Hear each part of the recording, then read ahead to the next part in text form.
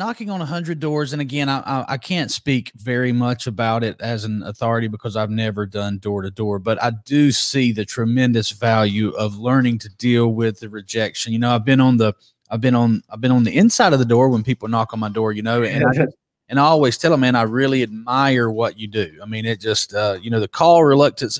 I've sold millions of dollars of products and services, hundreds of millions of dollars products and services over the phone, you know, and in phone sales, we have a call center behind us back here, and, you know, we've evolved into a text center basically, but we selling on the phone and running a call center, we have a term called call reluctance, you know, but I'm sure that, I don't know. Have you heard of call reluctance in the door to door?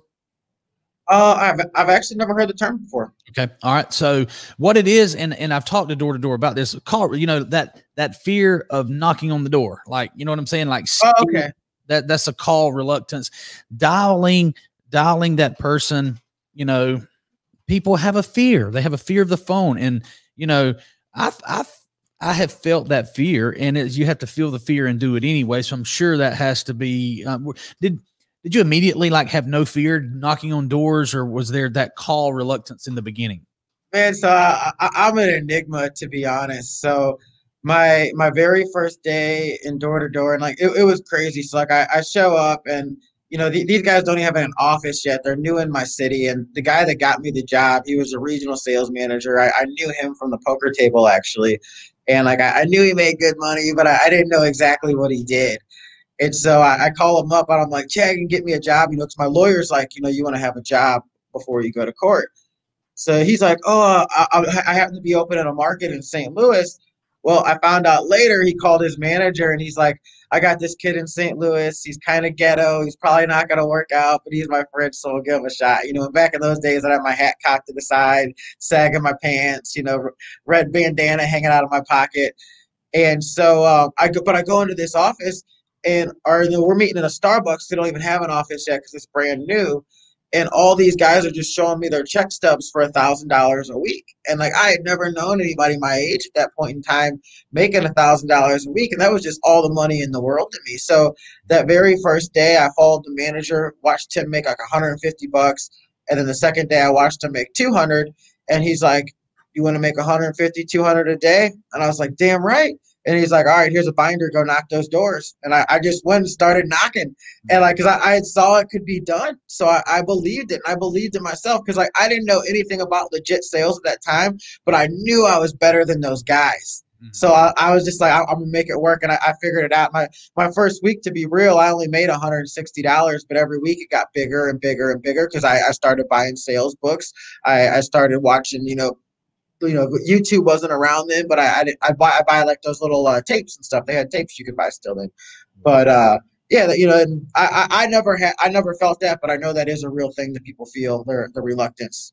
Yeah. So the reason you didn't you didn't feel it is you had the proper motivation. You were motivated by the money, and so I tell people that I mentor and people on the show every week. I said, when I have a guest on here, or when you hear me speak, or you read a book, you need to ask yourself a question about the person giving you the information. Number one, do they know what they're talking about?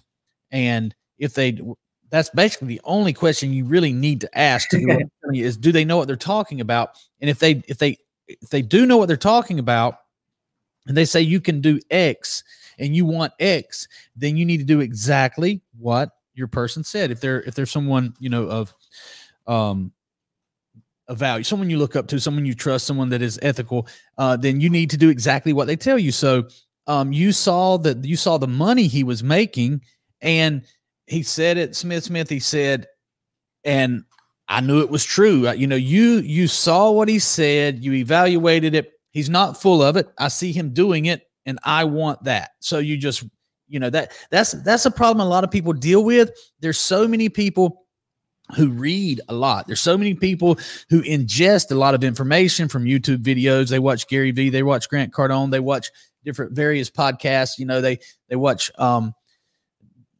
Jocko Willing. Yeah, they watch all this stuff, you know, that sounds good, and they're like watching it. and then they don't implement it because, like, okay, obviously you did not believe what he just said because you're not doing it. You know, you're just filling your head up with information, but you're taking no action. So that's possibly an enigma. Yes, there's very few people. As a matter of fact, people who watch this show and people, there's tremendous value in the information we put out here, but probably 1 out of 10 people implement it. In my book, The Art of Text Message Selling, that book has made hundreds of millions of dollars for salespeople and businesses all over the country. But there's salespeople who rely on sales, or they rely on, they talk to people through text message, and they haven't bought the book. It's just, you know, taking action is so important.